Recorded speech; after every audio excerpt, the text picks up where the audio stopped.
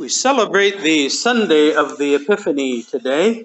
As I mentioned, the scriptural account of the Magi, the wise men, is not only a fact in history, but it can be applied to the life of the church each and every day. This day celebrates the reality of Christ, the Savior of the world, first appearing to the nations, the Gentiles, the non-Jewish people, the Goyim, as the Jewish people call them, those that aren't Jews. So we too venerate the Christ with holy worship, along with the joy that entered the hearts and the souls of the three Magi when stirred by the sign of a leading of a new and mysterious star. They believed in this, and they fall down in the presence of the infant King of heaven and earth. The gift of God in the manger we celebrate. The revealing of God with us to the Gentiles we celebrate today, and of course we celebrate every day. The three wise men hadn't been taught by the prophets. They hadn't heard the foretelling of the Messiah. They hadn't been instructed by the Jewish law. Yet they came to acknowledge God as King from the far regions of the East. How much more will the church, who has the prophets, the scriptures, holy tradition, the saints, how much more will the church celebrate this reality of God with us more clearly and more joyously as the prophet Isaiah's words from God are fulfilled? The Lord has laid bare his holy arm in the sight of all the nations, and all the nations upon earth have seen the salvation which is from the Lord our God.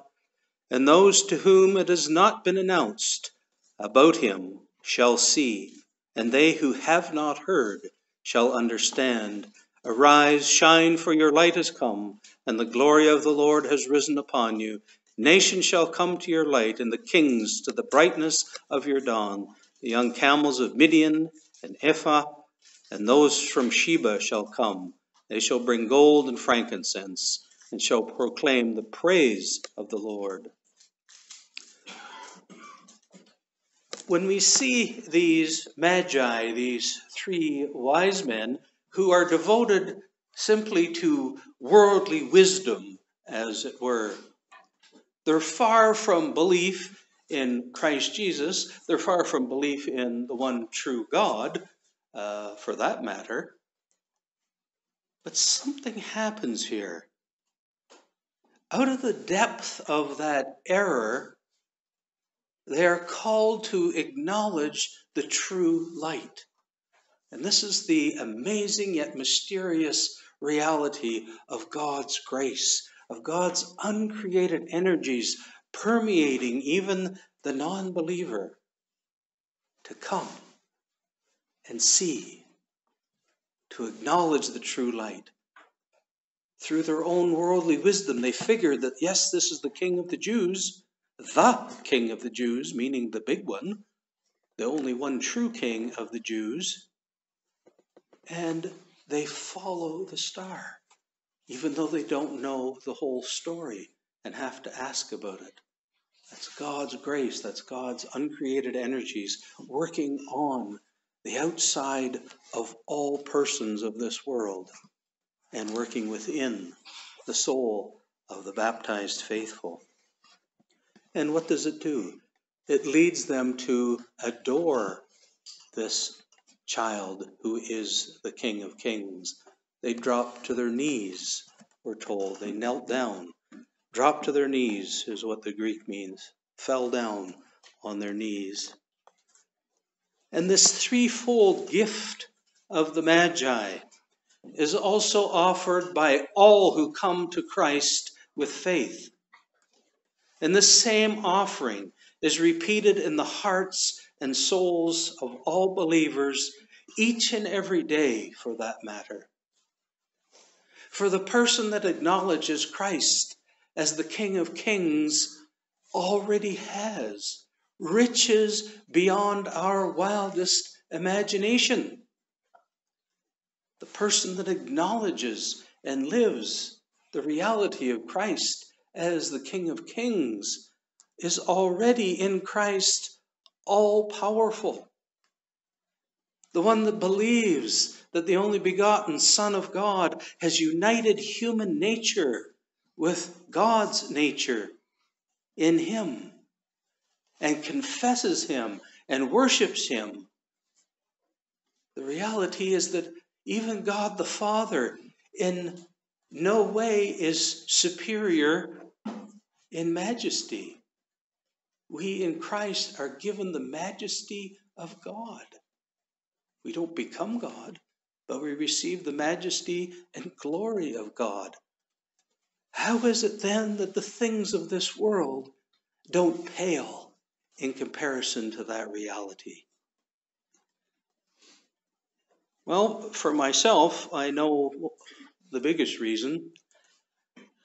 The Satan, the evil one, the tempter, Beelzebul, whatever you want to call him, is still at work in those that listen to him.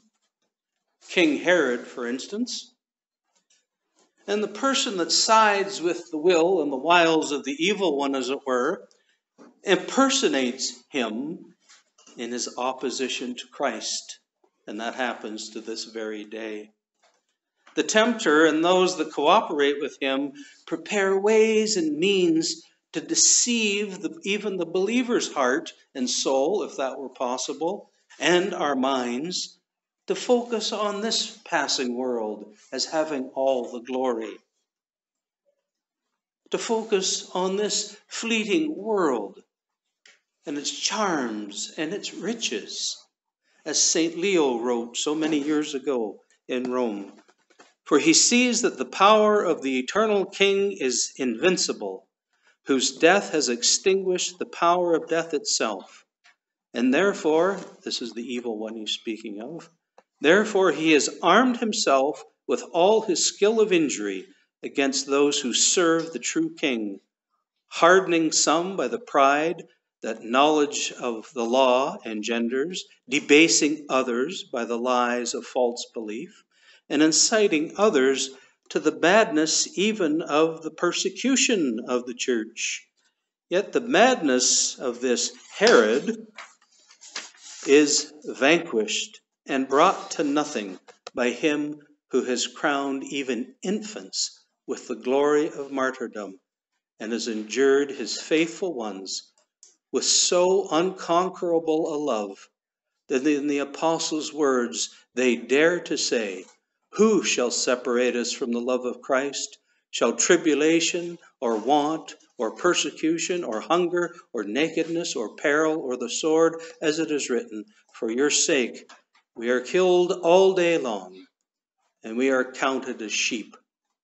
But in all these things we overcome on account of him who loved us." All of those things are overcome in him who loved us. Somehow, by God's grace, the mystery happens that the wise men, the Magi, bring exactly what we need to worship God in spirit and in truth. We bring our gold, we bring our resources, our worldly gifts for the church. We bring frankincense, which is the incense of our prayers and our worship, offered up to the heavenly kingdom. We bring myrrh, which means that we are even ready to prepare ourselves for burial, if need be, for Christ, for the will of God the Father. Why? Because all things of this world have been put under Christ's feet. He is the Lord of all. He is the King of kings.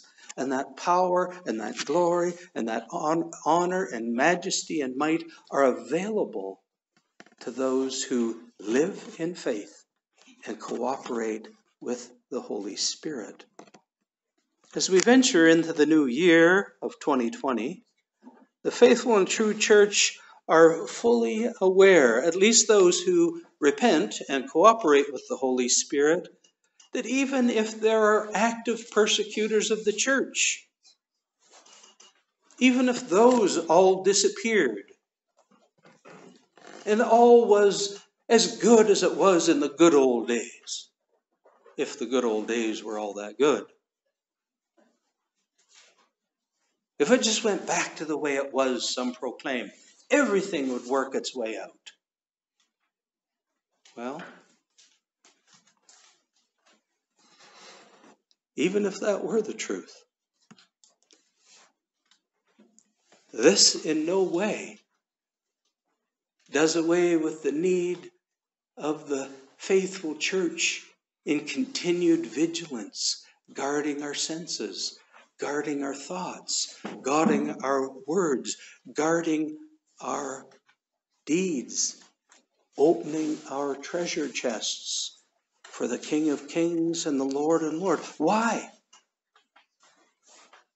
Because Satan only changes his tactics. Doesn't matter the situation in life, the evil one's still at work. And he's got several thousand years of experience in his hellish trade. So this year, each day, we remember that Christ is revealed to all nations in the church. We are the body of Christ. We are the face and hands and feet and heart of Christ that people all around the world, all around our sphere of influence, experience. There is no other plan.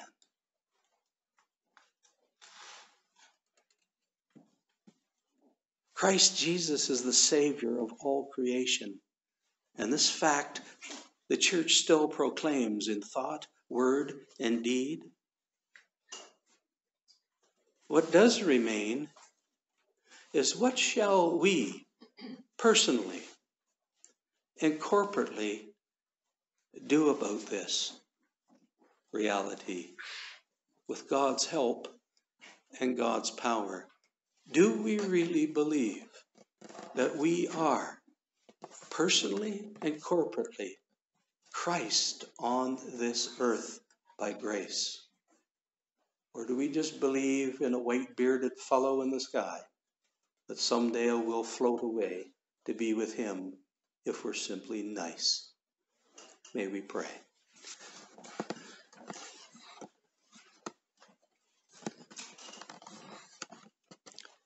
Almighty God, let this year be yours, that we may please you. It is a new year, spotless. Let us not spoil it with our missing of the mark or the impurities of our living. Lord, be with us in every work we intend to do this year. Let us rejoice in all your deeds and say with St. John, all things were made through him, and without him nothing was made that was made. And as he has said, without me you are nothing, meaning without him we can do nothing that is good and true and eternal. Let this year, O Lord, be a blessed year. Put a smile on our faces and gladden our hearts. Let your grace emerge in our trials and help those who are tempted. Grant us peace and quietness of mind. Give those who are in need, give to them through us. Cure the sick through us, and console the grieved through us. We do not ask you, God, only for ourselves, but we ask for all, because all people are yours. You created them to rejoice in you.